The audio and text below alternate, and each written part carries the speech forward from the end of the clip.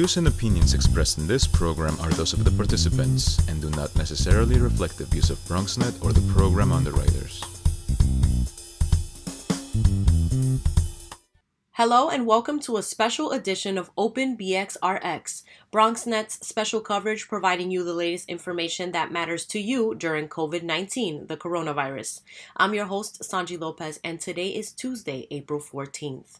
On today's show, we'll be joined by several organizations and community members who are supporting the Bronx during these trying times. Coming up, quarantine can be a cause for concern for individuals who are home with an abusive partner, but support and services are available remotely. We'll speak to the Violence Intervention Program VIP Mujeres to find out more. Then, immigration offices may be closed, but CUNY Citizenship Now continues to offer free professional remote immigration services online and by phone. Stay tuned to find out how you can get access to these resources. After that, the Kingsbridge Armory is a 180,000 square foot space.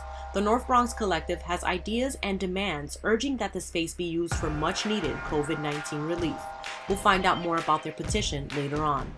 And funerals during COVID-19. What are the changes in rules and regulations when it comes to mourning loved ones during a pandemic? We'll speak to a spokesperson from the National Funeral Directors Association to keep you informed. So please stay tuned. Open BXRx starts now.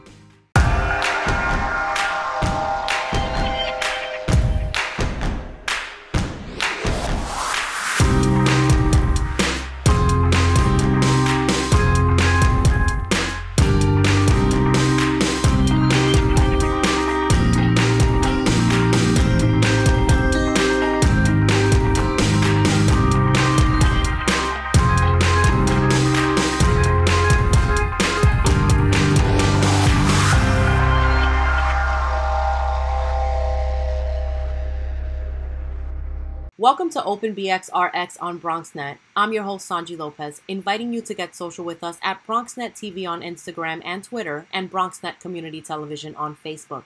Also, if you're watching us on cable, you can continue to stay up to date with our on-screen social media feeds, providing you the latest COVID-19 and community updates and important headlines.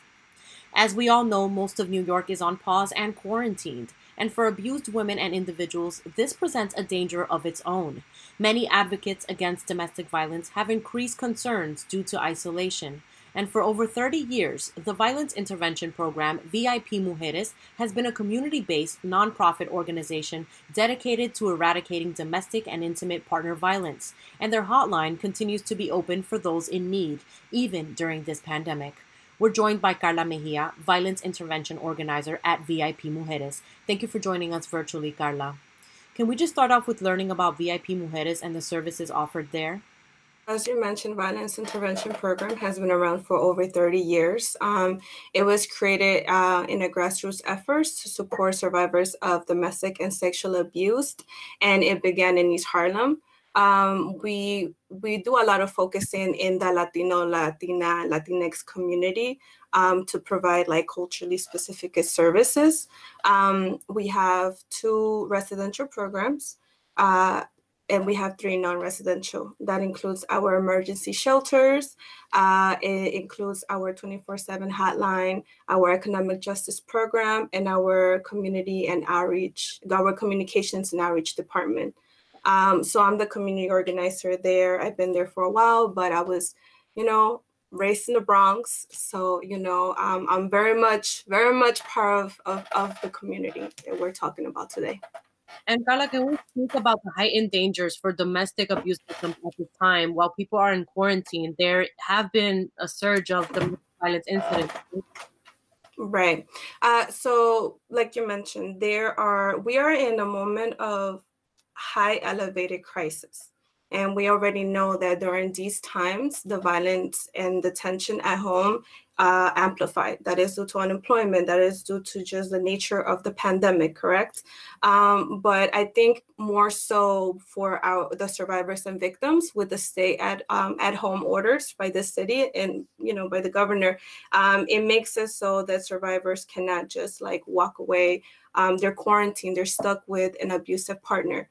And so obviously that just makes it that much more dangerous for our members of the community. So, we have some advice for those that are currently quarantined with an abuser. And very importantly is, try to reach out to someone who you trust. Talk to them about the possibility of what it would look like if you need to flee. So where are the documents of your child, all the documents that you consider to be important? Your safety bag, tell them about what's going on, talk about, if they could babysit for you.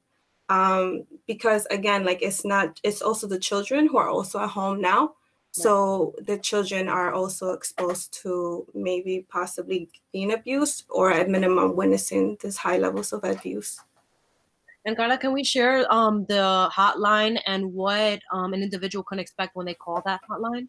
Yeah, thank you. So Violence Intervention Program has a 24/7 bilingual hotline.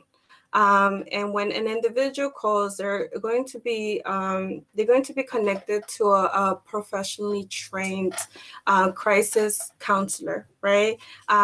They're going to be expected to be treated with respect, dignity, and compassion. And they're also going to be supported with language. So if a person doesn't just speak Spanish or English, we do have other interpretation services to communicate with them. They're going to be, expected to talk about what is going on, but not necessarily in an invasive way, because everything will be confidential at all times. And we'll provide them services according to what they need. May we also have the hotline number, Karla, just so we can outline it here at the top of the show for anyone who is seeking assistance at the time. 1-800-664-5880.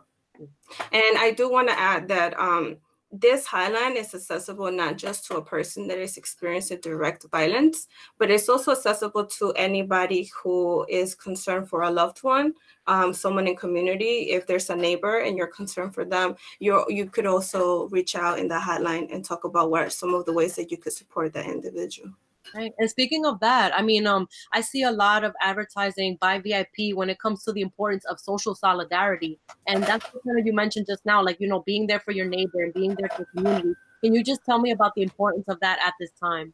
Mm-hmm. So in concept, the idea of social solidarity is understanding that we're all interconnected. That especially more so, reflecting on what's going on, we realize that the health and the well-being of the individual is connected to the whole of the community. In practice, what that looks like is that if you are someone who carries more privilege than another individual, you find ways to support them. For example, if you had a nanny or you had a domestic worker and you were providing, that you were using their services, and at this moment, you might be quarantined, continue to pay them. Continue to pay them at least half of what you were paying them, or, at minimum, continue to provide them with that financial support, right? If you have someone who is going through it right now, offer practical support, offer to babysit, offer to go pick up some grocery stores, offer to send them resources, maybe calling them, checking up on them, just really checking in for your neighbor at this point, right? And believe in them. Believe the person that is telling you that they're going through something very severe and very traumatic at this moment. And can you also tell us, just reassure viewers who are listening and might be, needing this help right now. There's also always help for low-income and POC survivors. So, it's important to also highlight the people of color who are going through things, and low-income survivors as well. Can you tell us more about that? Yeah, part of and one of the key points right now for social solidarity is knowing that at this moment, not all of our community members are treated the same, and not everyone is receiving government relief funds, right? Our immigrant community right now is left out. And so, part of it is donating to emergency funds. Violence intervention right now was not able to have our annual fundraiser, which allows us a lot of space to do as we see needed with those funds. So we are urging people that if they have the ability to support, to go to our website, Violence Intervention Program, .org and try to donate whatever it is that you can. And if it's not us, try to donate to any other organization that you trust and that you support, right? Maybe even in a grassroots level, that's also very much needed at this point. And understand that those funds are going to go to providing support in every way, right? We do have crisis counseling right now happening. We're still working remotely. We're providing over 100 counseling sessions per week. And, that has been transferred through telecommunications and telephones, but we're still here and we're still listening to any of the concerns that are happening. Our 24/7 online hotline is open. And we also have a chat service in our website. So maybe you might not be able to have the freedom to just pick up the phone and call, but you do have the ability to go to our hotline. our website and chat through them. Again, our emergency shelters are still open. We're taking intakes right now. If you need to leave, call us and we'll put you in services that could get you into houses in a safer environment. And you're going to be welcomed with open arms. We're still here. We're still providing support. We're not going anywhere. Thank you for that, and thank you to VIP Mujeres for continuing this movement, even despite lack of being together at this time. You're still in solidarity and still providing this assistance to those who need it the most. Before we go, Karla, can you also talk to us about the lack of movement and what comes next for survivors? Yeah.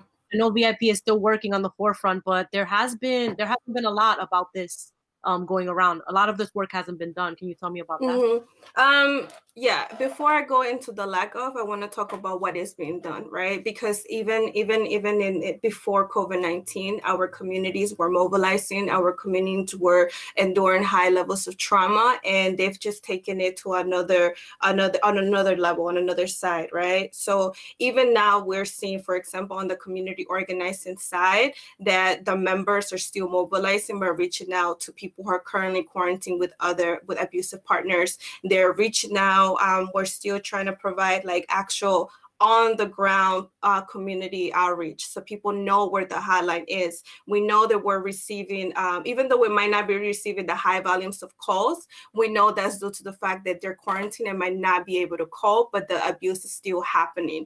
I see community members who are delivering foods to other sick members in our community. I've seen our community put, chat groups and share resources and emotionally support each other. But yes, there is a huge, or not, I don't know if the word huge would be the best word to use, but there is a lack of, there was a lack of planning for what was to come during the quarantine, stay at home order, right? Where were these members of our community going to go? So we have to keep in mind that we always have to be prepared, because our communities are always enduring high volumes of trauma, and marginalized communities had to endure this for many years and are not receiving any of these government refund resources at the moment.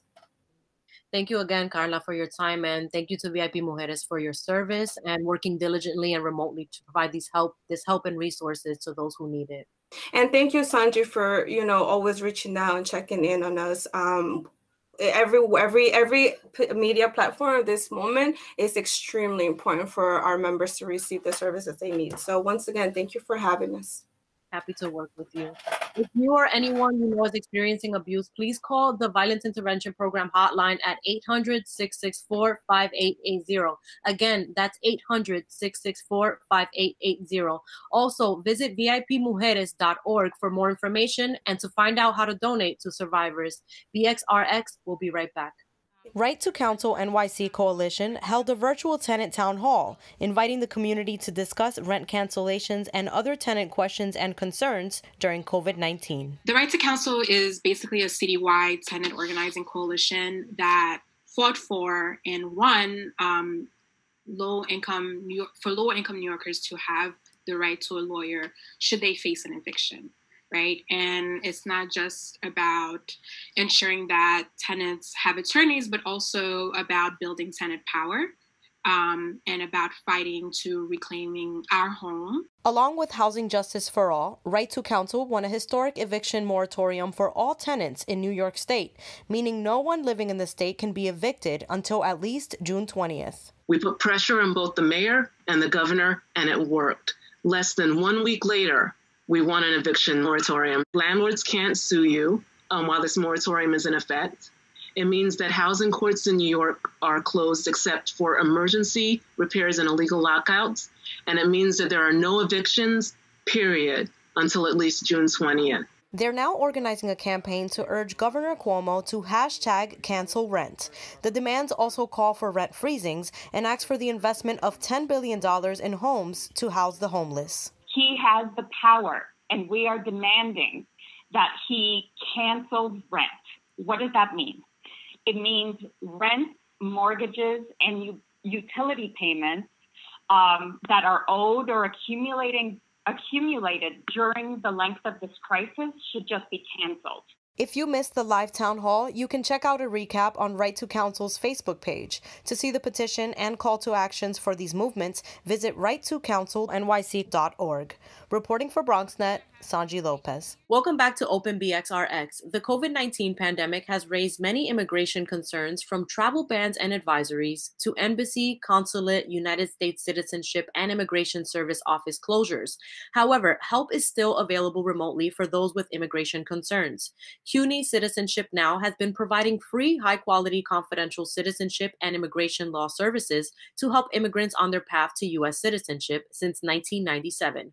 Joining us now to tell us more is Stephanie D. Delia, Managing Attorney of City Council Services at CUNY Citizenship Now. Welcome, Stephanie. Thank you for joining us. Thank you. It's a pleasure. Just to start off, can we just learn about CUNY Citizenship Now?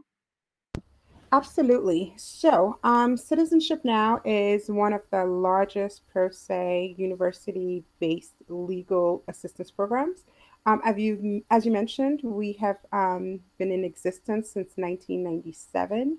We have 6 full-time centers, and by full-time centers, I mean these are immigration offices that are based in CUNY campuses. We have one in York, for example, one in Medgar Evers, and there's 4 others scattered throughout the 5 boroughs. Those offices are open 5 days a week, Monday to Friday, approximately 9 to 5. In addition to that, we also have the program that I manage, which is the City Council Services Program. We are in approximately 40 council member offices. We refer to those as our part-time locations. We provide services out of those locations roughly about once, twice, or 3 times a week, depending on the need in that particular community. We assist approximately 1,500 people a year. The number fluctuates depending on what is going on in the immigration world. We do one-on-one services. So one legal service provider actually goes to the location. That person is the same one who's going to go every single week. And that person basically assists with providing consultations and application assistance. The people who come to us for services are seeing the same people every time they return to the offices. In addition to all of that, we also do large group immigration application assistance. The most popular one we do is citizenship applications. During the COVID-19 pandemic, we have had to halt those. We cannot wait to start those again. But when those were being done, we used to do those twice a month. I apologize. Let me take a step back. Every single service I've mentioned have been halted. So the full-time centers are currently closed for in-person services. And the City Council member program is not providing in-person services. However, those 2 programs are doing remote services right now. The large application assistance services, we've just completely stopped. We're not doing those remotely. We are considering or thinking about ways we might be able to assist a large group of people remotely, but we're still working through that. In addition, we also partner with a few organizations to provide civics classes and workshops, and we do approximately 20 community-based events.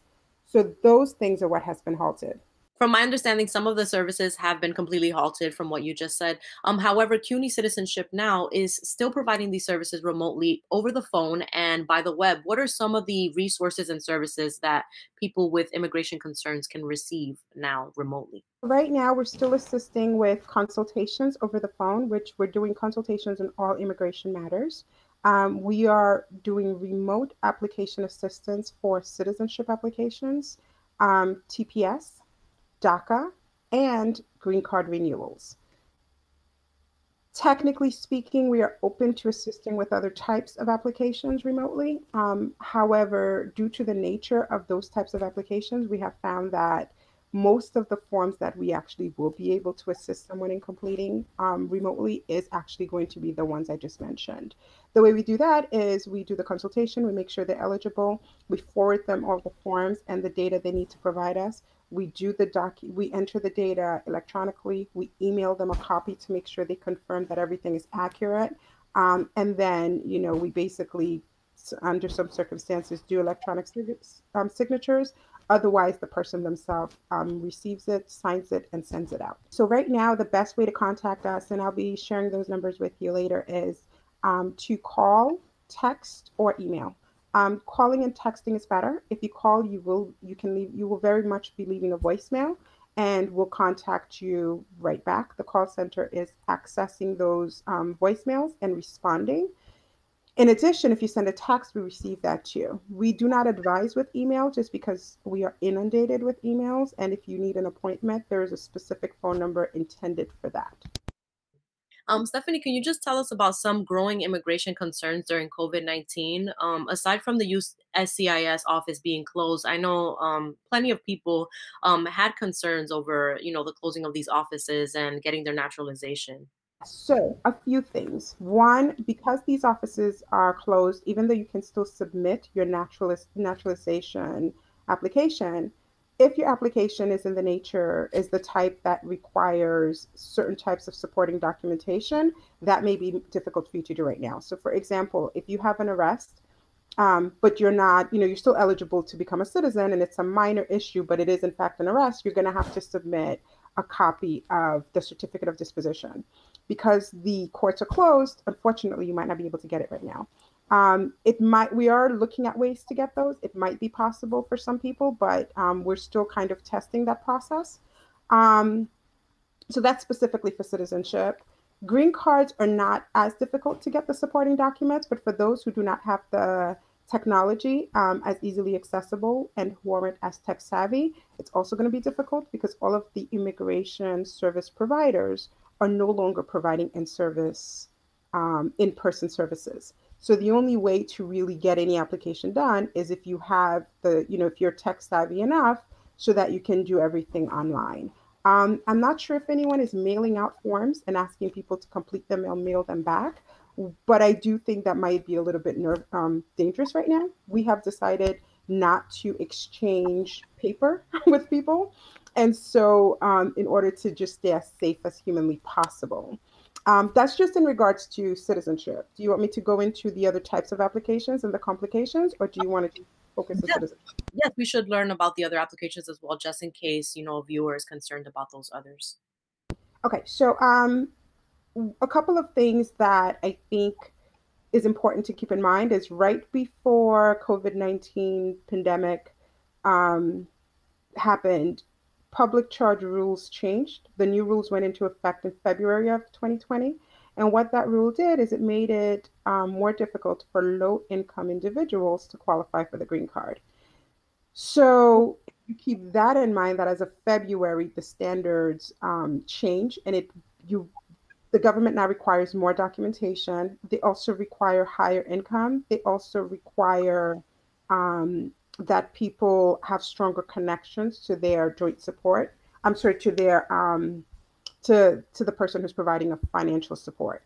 So a lot of the beneficiaries, i.e., the person who's applying for the green card, who may have had some income that would have, helped the application look stronger, because of COVID-19 may have lost their job. Consequently, they've lost that income. And so that might actually affect their ability to qualify for the green card. That applies to anyone in the household who's losing any income, whose income would have been used to help the beneficiary get the green card. Unfortunately, if somebody who is applying for a green card gets sick, my fear is that they might be afraid to go to the hospital out of concerns that, they might be using Medicaid, or maybe they're afraid that being exposed might be a problem. Um, if a petitioner becomes infected and passes away, depending on where the application is, that may have some negative effects. It also would have negative effects if the person who is the beneficiary is still abroad. So if your, parent is applying to give you a green card and you're a young child and you're living abroad, it complicates the matter and might, in some circumstances, make it impossible for you to actually come. If you're already here, it definitely complicates it, but you also have more options, thank goodness. Um, and the other part is that the beneficiaries who are stuck abroad, who already were either close to being approved or were approved when the borders were shut down, and whose family members may potentially now be sick in the US and who can't get to them. So those are some of the, I think, the most common. There's a gazillion others that I'm sure I didn't mention, but I feel like these concerns might be um, some of the most common issues that we're going to see. One last thing. If somebody goes out of status right now, they're also in a very peculiar position. So let's say, your TPS is, well, not TPS, but let's say your DACA is expiring and you're trying to renew it, um, or you're going to be out of status for, let's say it expired a while ago and your plan was to just apply for the green card.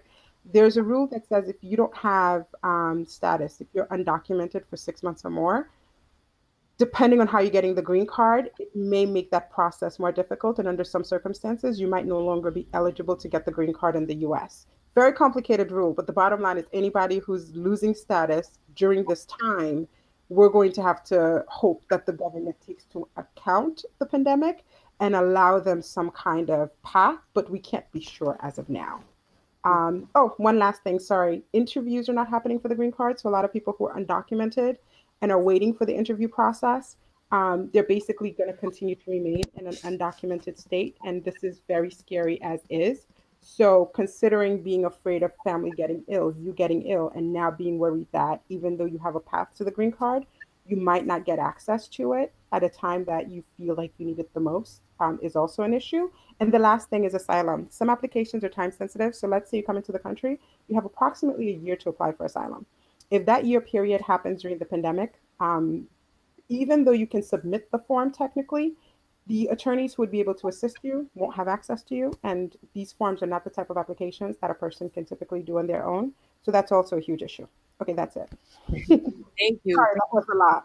No, that was very helpful information, and I really hope that there's help for all these concerns that you brought up. A lot of us didn't know about all of this. Can you also tell us about the free online civic classes for green card holders by the New York Historical Society in partnership with CUNY Citizenship now? Yes, some good news. Thank you for giving me the opportunity to discuss that, especially after all the grim stuff I've just shared with you. So, the New York Historical Society is temporarily closed and they're not doing in person classes like they used to do. However, they've moved their classes to online. So, they do it via video conferencing. And the courses are still completely free for green card holders who are applying for citizenship. I will share the details with you, but in essence, the website is www.newyorkhistory.org/education/citizenship project. There's also a couple of phone numbers. You can call either 311, but in addition, you can call them directly at 212-873-3400, extension 511. Do not try to memorize that. I will send it to you. Thank you. So before we go, Stephanie, can you just tell us about the importance of using this time and to get these services and resources at this time while we're on lockdown? Yes, this is crucial. So one of the things that CUNY Citizenship now is trying to do is encourage people to submit the types of applications that they can now. Because when we go back to in-person services, we anticipate we're going to have to focus on a lot of time-sensitive applications. We're probably going to be helping people respond to a bunch of issues that arose during the pandemic. We'll probably be trying to assess how these closures of these courts affect the applications that were already pending. Um, sorry, especially the ones that we discussed who may be affected by the wait time. What that means is for a person who needs a citizenship or a green card renewal, it may take a really, really long time for you to get an appointment when we reopen. So since you can do it now, my advice is do it now. In addition, we're doing consultations, general consultations. So if you want to petition to give somebody a green card, you can still call us. We could still screen you. We could still tell you all of the documents and the forms you're going to need. And I assure you, it is a lot. I mean, a lot of supporting evidence. And it's going to take you a very long time to gather it. So what we're stressing people to do is to call us, get the consultation, find out what you need, spend this time going through your old boxes, calling friends, family, and cousins, and uncles and siblings who moved, and trying to make sure that you get the documents you need from them, making sure that you have your identity documents, making sure that you look for your old passports, making sure that you gather your trips, making sure that you gather your old taxes, you order it from IRS online if you could do so. I mean, there's a gazillion forms that you're going to need to submit, and supporting evidence, and it takes time to gather those. So if you're able to now, the suggestion is that you work on that so that when we reopen, you don't have to spend the time looking for something you could have done now. Great advice. And Stephanie, before we go, can you just tell us where people can go to find out more information? On Facebook, we're at Citizenship Now without the CUNY. Either way, you can call 646-664-9400, or you can text 929-334-3784. Thank you, Stephanie, for all the resources and all the help, and for being here today and joining us. It's my pleasure. Thank you for having me. If you need immigration resources and more information on CUNY Citizenship Now, please follow them on Instagram at CUNY Citizenship Now. Open BXRx, we'll be right back. It's been weeks since President Trump declared a national emergency in response to the spread of COVID-19. I am officially declaring a national emergency. Two very big words. In that time, we've seen the world as we know it shut down, as we're forced to isolate ourselves. For some, isolation can be daunting, but something you can adjust to. But for others, like people with a history of substance and opioid use, isolation can mean life or death. If you're a drug user and you're isolated at home, you have several problems. One of them is you may go into drug withdrawal if you can't get your drugs. Dr. Samuel Friedman is a research professor at the NYU School of Medicine, Department of Population Health. He says isolation will drive some drug users to extreme lengths to prevent the side effects of withdrawal, which can ultimately expose them to the novel coronavirus. Some of them may end up getting arrested, in which case they're going to both be in withdrawal, and unless something's done to the jails and prison, they're going to be in horrible risk for coronavirus. Because those things are going to be like nursing homes. Some of them already are. According to a 2018 study on rats published by the National Institute on Drug Abuse, when given the option to interact with other rats or ingest heroin or methamphetamine, quote, the rats consistently chose the social reward. Another concern for drug users besides isolation during COVID-19 is receiving adequate care. Dr. Friedman says some are homeless and are unable to gain access to clean syringes or naloxone in the event of an overdose because of a shortage of medical personnel. The more serious problem is all those people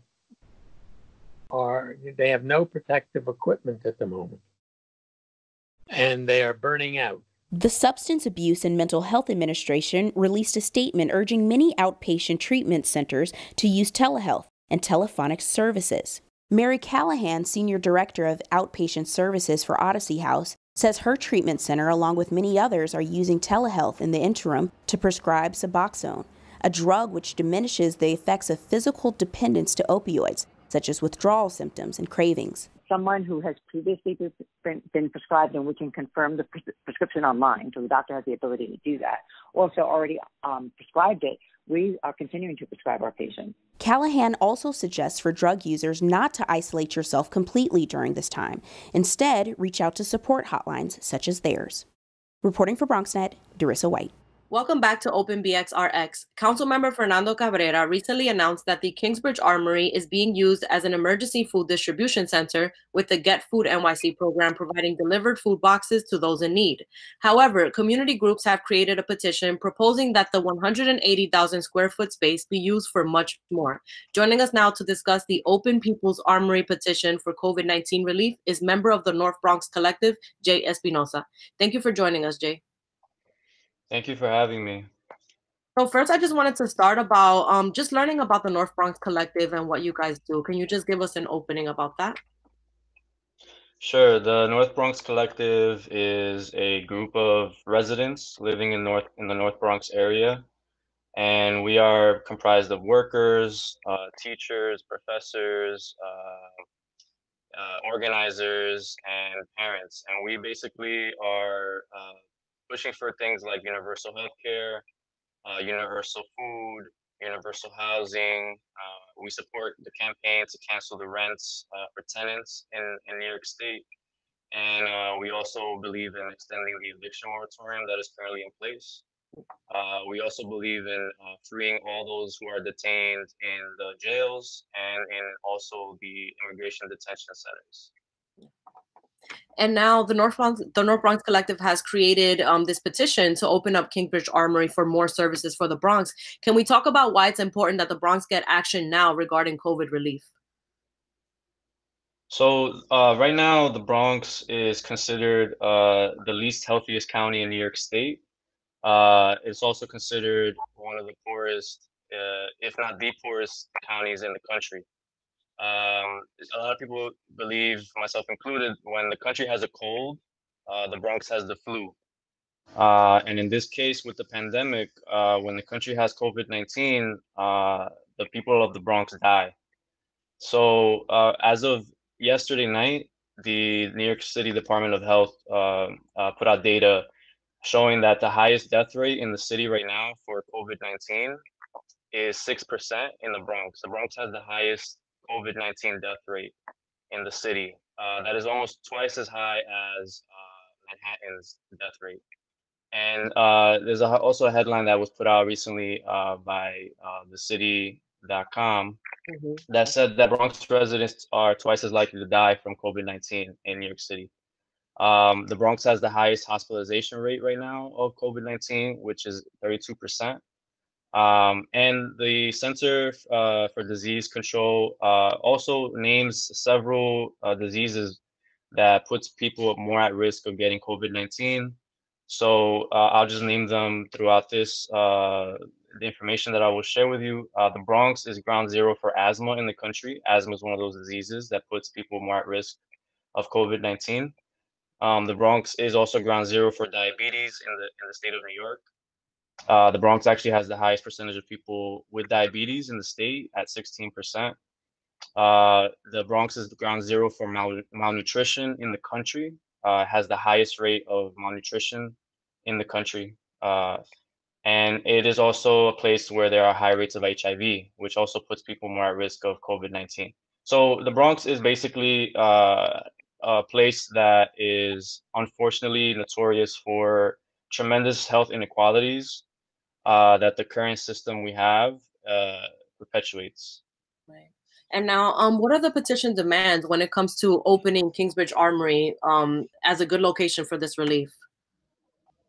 So the demands basically are 5 demands. So we want a hospital with universal health care provided at the Armory. We want housing for the homeless, prioritizing disabled people, elderly folks, trans folks, incarcerated and detained people, survivors of domestic violence, undocumented people, mentally ill people, and also people who have asthma and are living in apartments with mold and pests. We want housing for those people. We want a mental health center also with universal health care. The grief that people are facing right now is unprecedented, and we need a safe haven for those who have mental illnesses and also for those who may be diagnosed after all this with new mental illnesses. We want a food garden While we understand that the Armory was recently opened as a temporary food distribution site, we demand that we have a long-term sustainability plan for this area, and particularly at the Armory. So we believe a food garden will help us on that path. And we also demand that the state hire every folks that have been laid off due to the pandemic. We want those jobs to be paid living wages with universal health care and also personal protective equipment to be provided to those who have been unemployed uh, during this pandemic. The Kingsbridge Armory is a ideal location for this because of the size.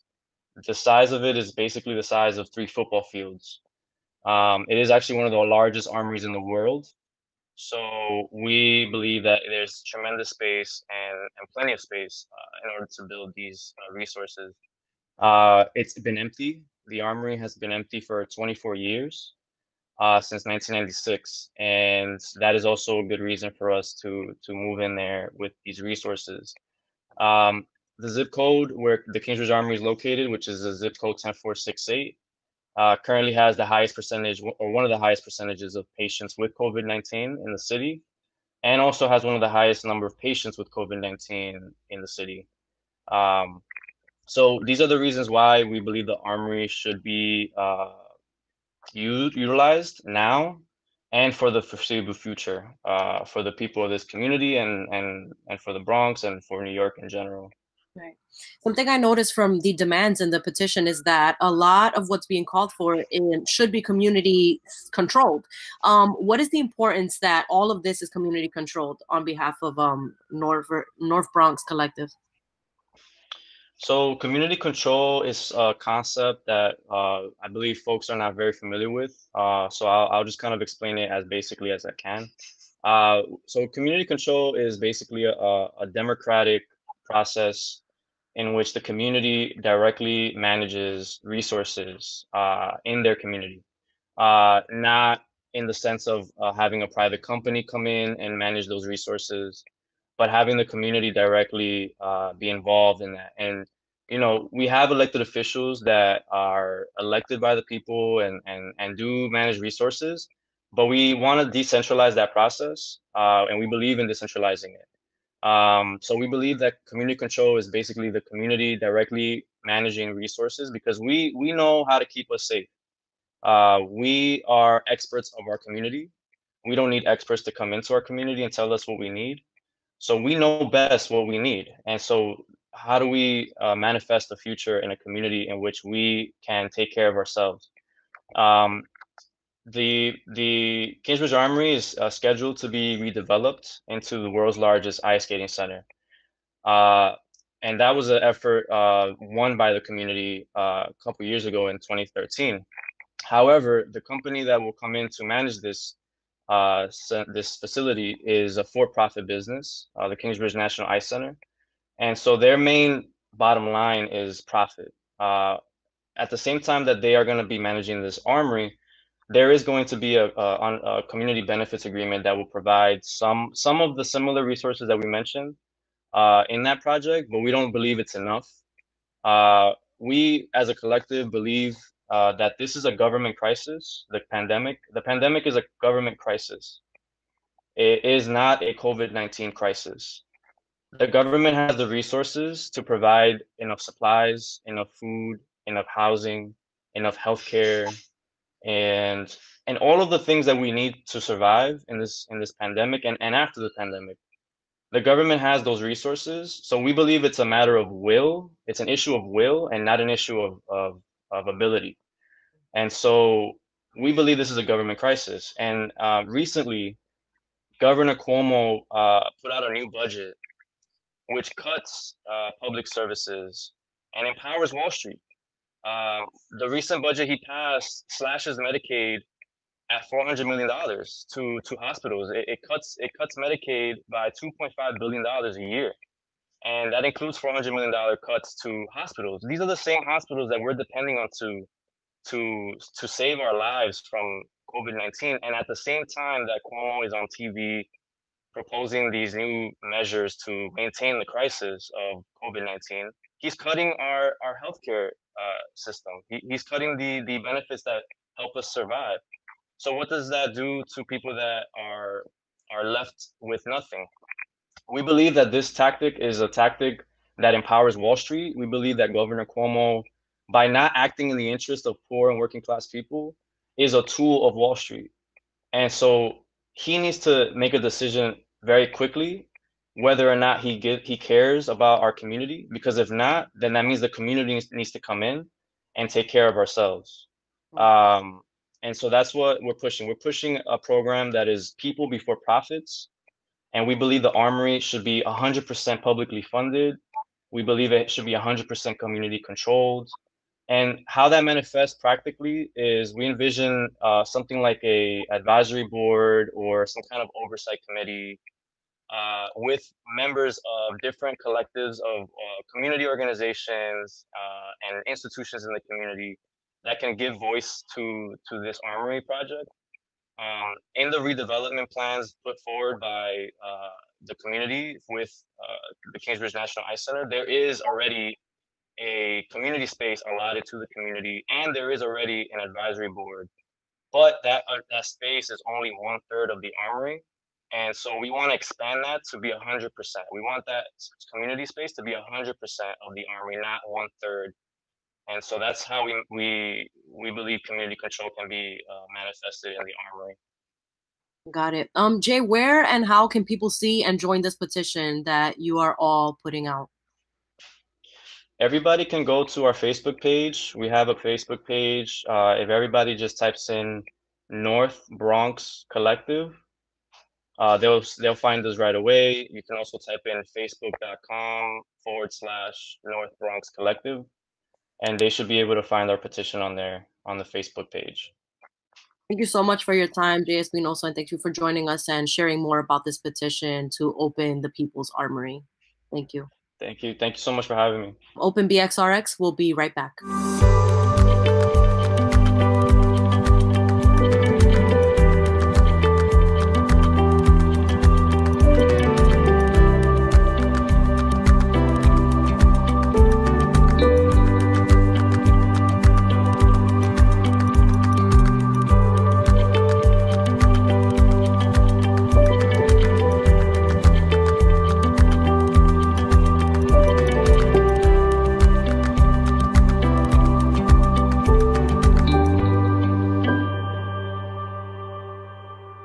Welcome back to Open BXRx. COVID-19 has impacted our daily lives. It has even changed the way we mourn. With the number of deaths increasing, funeral directors have faced many challenges and changes in procedures as they help families arrange services for their loved ones. Here to discuss is Jimmy Olson, spokesperson for the National Funeral Directors Association. Thank you for joining us today, Jimmy. You're very welcome. Thank you for having me.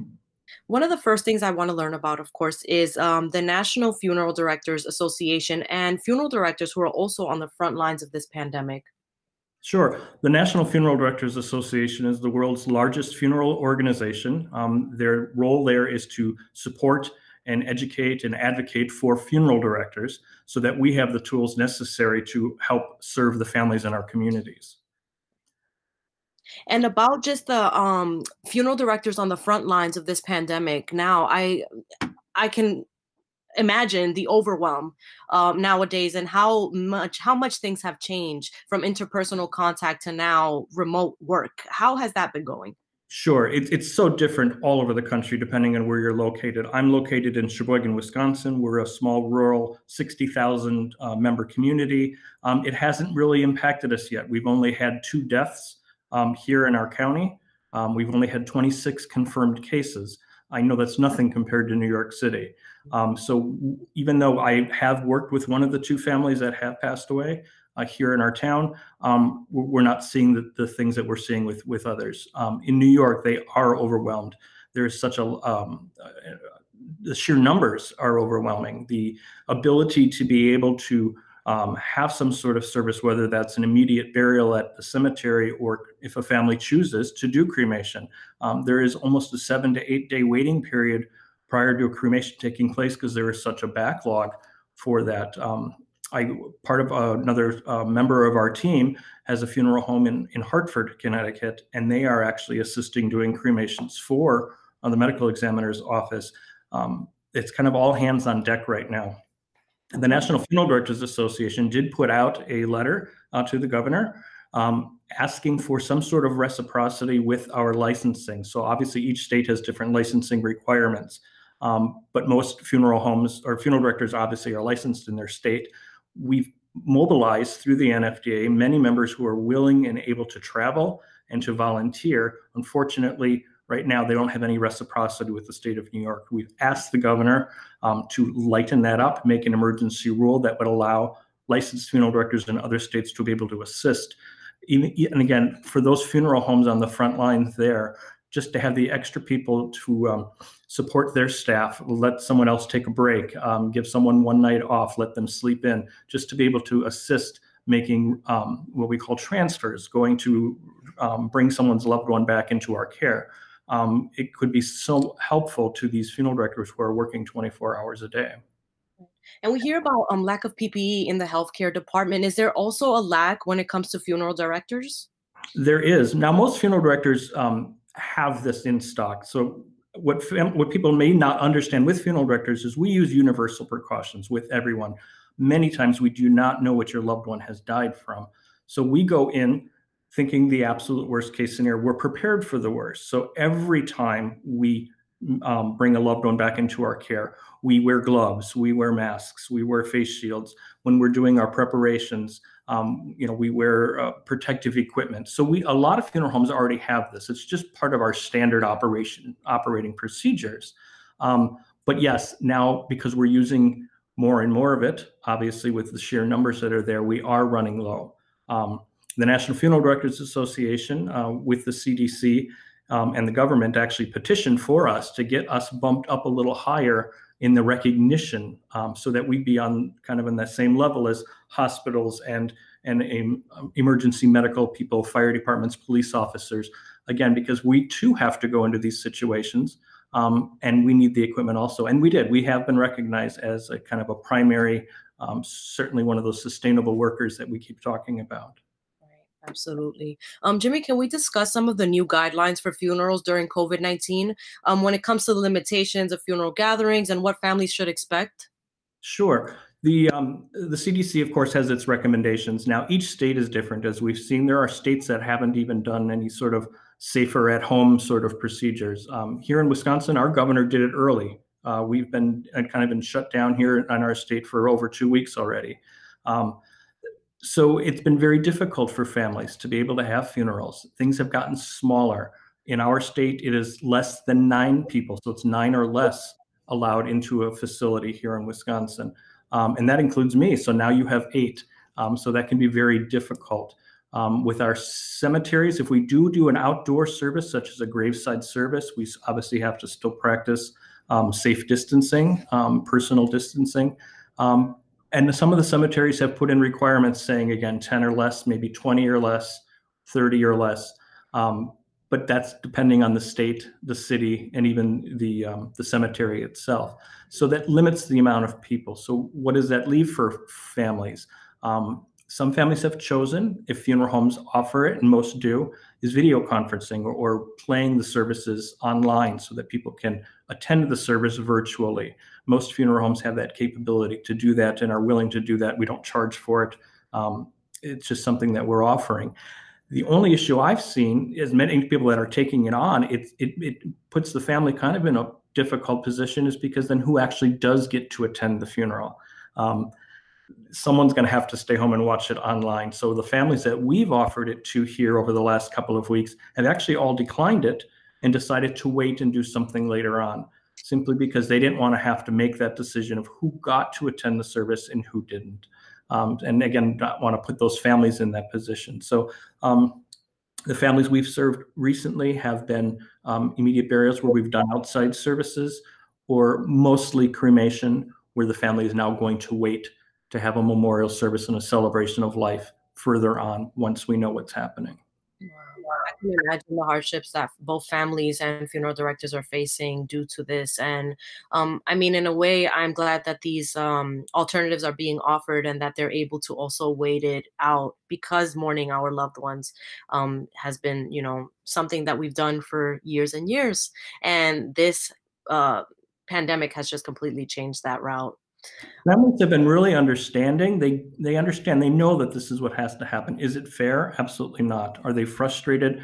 Absolutely they are. They want to be able to celebrate their loved one and have that proper funeral, and they just can't. So not only are they grieving, now they've got this new set of problems, what to do. And it makes the funeral director, puts us in a very vulnerable place too. And not only are we always there to serve and comfort the families, but unfortunately, now we're the bearer of bad news to tell them that they can't necessarily have the services that they would like for their loved ones.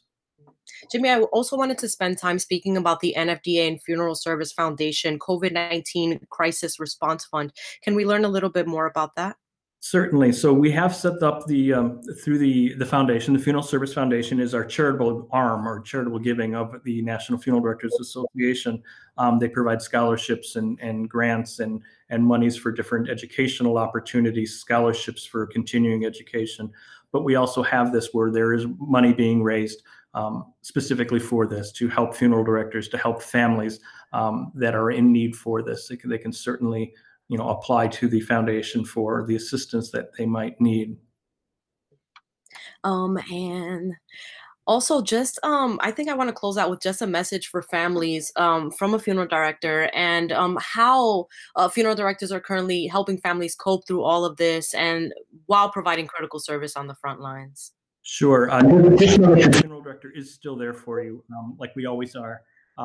We're still serving families who aren't affected by COVID right now. So this is business as usual for us.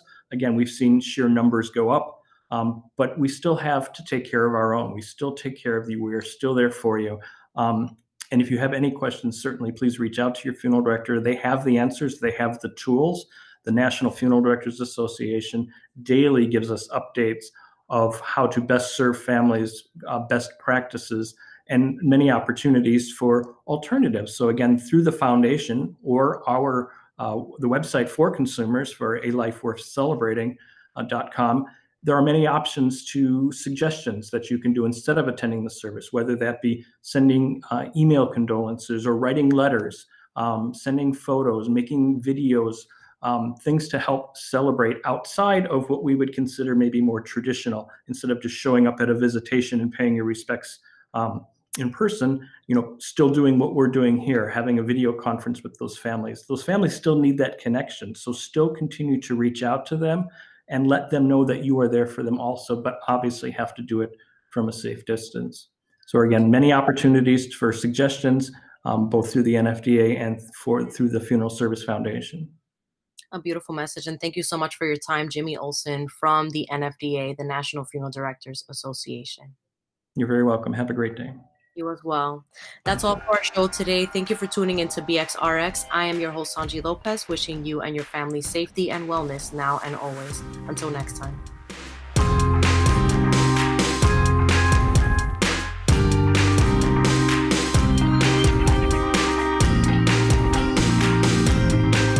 Who's most at risk for coronavirus? People over 65, people with underlying medical conditions like heart disease, chronic lung disease, asthma, diabetes, people undergoing cancer treatment, and people with weakened immune systems. What should you do if you or a loved one is at higher risk? Avoid close contact with people, avoid crowds, stay home if you can, wash your hands frequently. Learn more ways to protect yourself and others at coronavirus.gov. Why should young people care about the spread of coronavirus? Well, we know that people with underlying medical conditions over the age of 60 are at highest risk, but they've got to get it from somebody. So we're asking everyone to be selfless for others so that we can protect those who are most susceptible. Not going to bars, not going to restaurants. It all just means physical separation so that you have a space between you and others. For more information on how you can social distance, please go to coronavirus.gov.